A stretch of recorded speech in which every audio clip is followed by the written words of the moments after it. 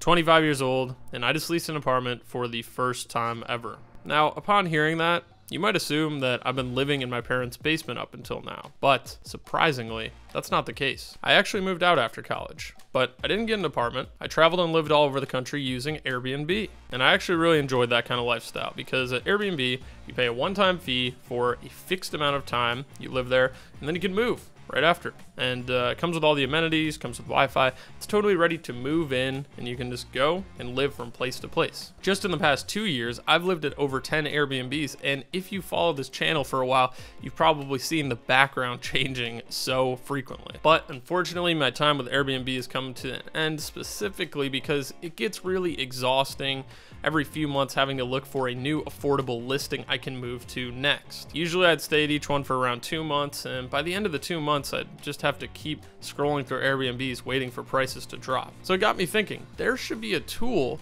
that tells you when Airbnb prices drop. This way, instead of scrolling on my phone and keeping an eye on particular listings, I can just hit a button and see which Airbnbs have decreased in price. And when I think about it, I'm actually a programmer, so I should just build this. So that's what I did. So the first thing I did was I went to Airbnb and checked to see if they had a developer API I could get access to so that I could just build this web app super quickly. Unfortunately, all I could find was a developer API for hosts, and Airbnb seems to be extremely limited in who they give access to this API. And if I remember correctly, I think they're not even giving access to their API right now. Obviously wasn't gonna work, so I figured scratch that.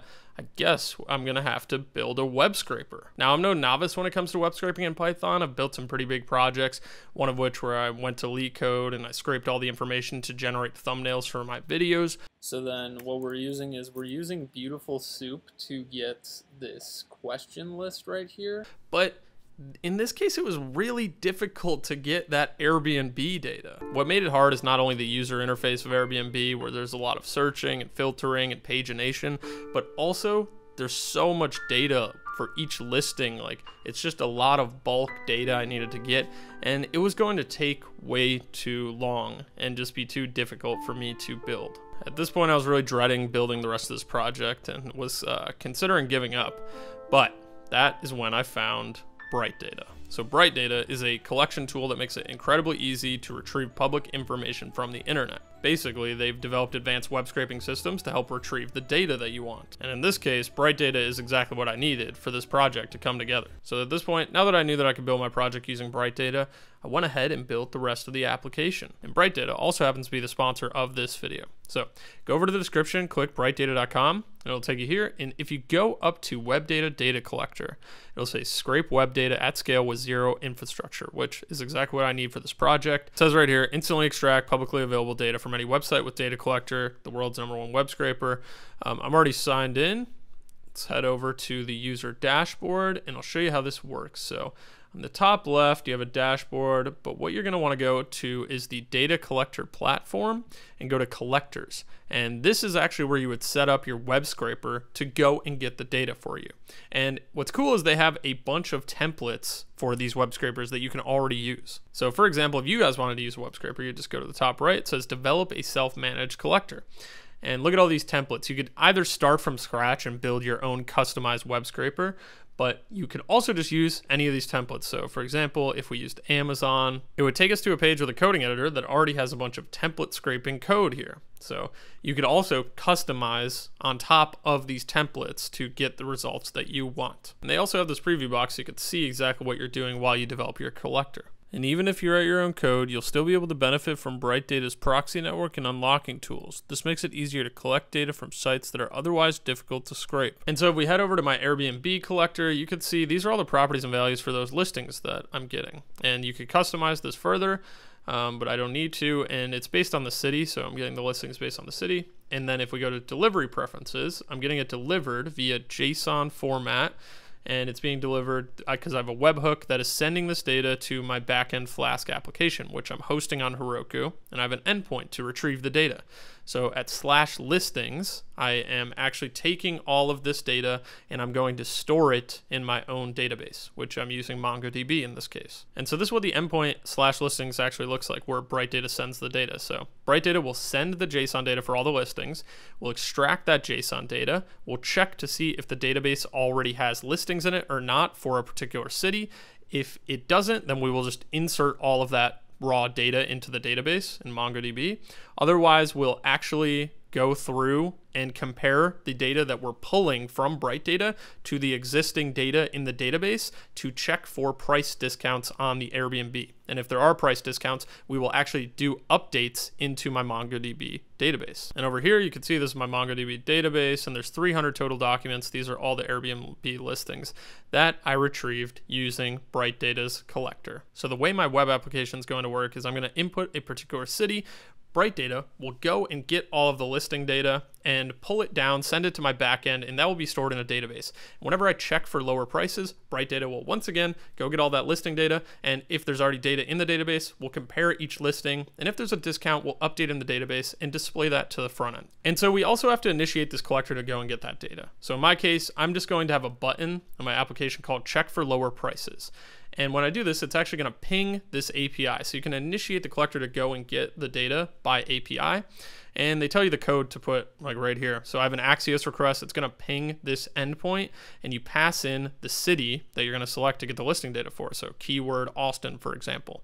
And then it's going to initiate this collector to go out and get all of the listing data for Austin, which will then go to my backend, go into the database. But there's also other ways that Bright Data allows you to initiate these collectors. So you could do something like initiate it manually. If you just wanted to go to the collector, this is probably really good for testing, and you just hit start, it's going to go get that data, feed it to my backend. Or another thing you can do to initiate the collector to get the data, which would be really cool for this application in particular, is I could run it on a schedule. So I could run this daily to check for lower prices. So this would come in handy in this case specifically. I'm not going to do that for demo purposes and to make the video easier for you guys to understand, but it is a really neat feature that would definitely be useful in a lot of applications. So now let me run you through how the application actually works. So on the front end, we have a Next and TypeScript app, and on the back end, we have a Flask app with Python. So this is on localhost 3000 right now, and you would basically want to select the city where you want to get listing data from or to check for price discounts on Airbnbs. And when you click check for lower prices, that's what initiates the Bright Data collector to go and get the data. Now, if there's data in the database already, it's going to compare, and then we can actually hit show all discounts, which will show the discounted listings. Or we can just hit show all listings because we have all of those. So if I do show all listings in Austin, Texas, these are actually the live Airbnb listings currently available for you to book in Austin, Texas. And if I scroll down, I could actually find the Airbnb I first stayed at when I moved to Austin. And if you look, here's all the data getting logged out to the developer console. You can see there's 300 listings here, tons of data. These are all the properties and values that we're retrieving, which you could customize on Bright Data. But I'm only displaying a few things. I'm displaying the rating, the current price, and then if we click, we can actually go check the live listings, which is they're available for booking right now, which is pretty cool. So now if we actually go back to the app and I hit check for lower prices, Bright Data is going to go, it's going to check all those listings and see if anyone has decreased the price. And then when we hit show all discounted listings, they should display below. Now it takes a little bit of time to actually scrape all of that data. So for demo purposes, I'm just going to show you what it would look like if a listing was discounted. So if I do show all discounts, it would show the last price per night and the current price per night, which is $40, and then it would show the price discount. So if you could see, if we look at show all listings, we could see that the current price per night was $96. And then if we do show all discounts, it would look like this. So current price per night, 40, there's a 56. So they dropped the price to 40 and the discount would be $56. So it's only going to display the discounted listings. This is actually just me sending a request to my backend to update my database with that listing ID, just to show you for demo purposes. But I am actually going to run this now using check for lower prices and actually send that collector to scrape the data and see if there have been any discounts, because the last time I scraped the data was 2 days ago. All right, so back at our application, it's currently running locally. The backend's running locally. You could choose the city. You could check for lower prices. This is only just pinging my backend and really doing nothing, but you can see how the city updates. And I'm going to show you the next in TypeScript code. So we have an interface for listings. So as we collect the data, we can display it using the interface. We have some state to set the city and to set the listings, all of the cities, of course. And you can see the select updates to set city, and you go down below and we have those 3 buttons which call different functions. Now, the most important one we're about to go over using actually bright data to get real data is this button, check for lower prices. So when we click check for lower prices right there, it's going to call fetch Airbnb data with the currently selected city. We're going to do Austin. And then down here, we have fetch Airbnb data. It actually will ping bright data. It will send it the keyword city. So we're going to do Austin. You have to have your authorization so they know it's you. And I'm just going to update this to our live URL, the bright data URL. And now the next time we click this, when we select Austin, bright data is actually going to initiate, go to Airbnb, get all of the listings in Austin, and send them to our backend.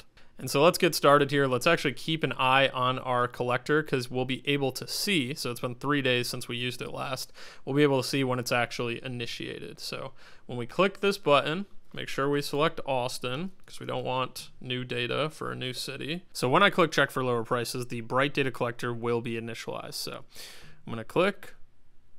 And now if we go to bright data, if we refresh, okay, 2 seconds ago. Okay, cool. So it should be running with collecting the data for Austin. Okay, this is exactly what I want.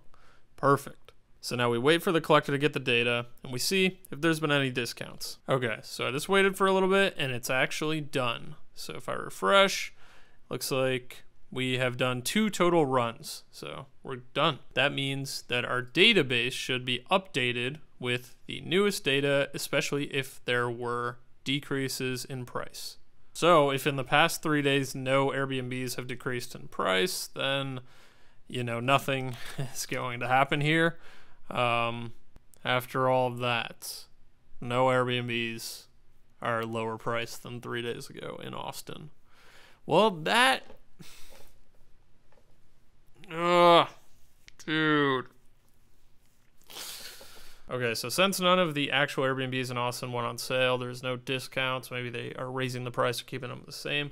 I'm just going to show you how it would work in the database. So if we show the listings, these are all the Austin Airbnbs. Once again, we can see the price of the first 3 are $97, $89, and $88, right? $97, $89, $88. And if we look in our database, they're right here, right? So you can see if we zoom in, price per night, 97, 89, 88, right? The database is in order too. So I'm actually going to send these objects to my backend and say that the prices are discounted now so we could see what that would look like. So over in our Next.js application, I've copied over the IDs of those listings and some new prices. So I went 93, 71, and 68. So once we send this to our backend, it should update in the database, and then we should see some discounted prices instead of 0 discounted prices. So we're going to do check for lower prices, and then we are going to do show all discounts. And we can see here are the discounted ones because we sent that data to our backend. And we can see in the database, it should also be updated. So I didn't even refresh it yet. So you could see price per night is 97 on the first, 89, and 88. And we even add new property and value pairs after we update. So you could see the price gets updated. We have 93. Then we have last price was 97, which it was. And then we also show the discount of $4. Discount, last price, price per night, and the same thing, right? So they all got updated in the database. They all display properly in the web application. The only issue for us in this case is that when bright data went out and got these listings, the available listings currently, I did not see that. I don't think any of them went on discount. So, or there's no sales on Airbnbs right now. So that's unfortunate, but the software does work. I looked up the Airbnb listings and made sure that was true. That is true. But yeah, mainly this software application isn't built out all that much right now. You can see it's extremely simple. You could build this out so much more. Not only could you add way more features and make this into a legitimate product and potentially business, but you could definitely increase the efficiency. I actually had fun building this. I did it over on Twitch, on my Twitch channel. I spent like a whole day. I did like a 15-hour stream just hacking this together. So who knows? Maybe I'll continue to work on this and make improvements, and you know, maybe I'll deploy it to AWS. That could be kind of fun. Just realized that Heroku is taking away free project hosting. I have like 20 projects on there, which is unfortunate. But yeah, this is a fun project. I really appreciate Bright Data for helping out with this and for sponsoring this video. If you guys are interested in working with Bright Data, definitely go in the description, click the link, and check it out. It's really awesome. So thanks for watching. If you have any ideas on how I can improve this software, drop them in the comments below or message me, and maybe I'll do them on stream at some point. But until next video, peace.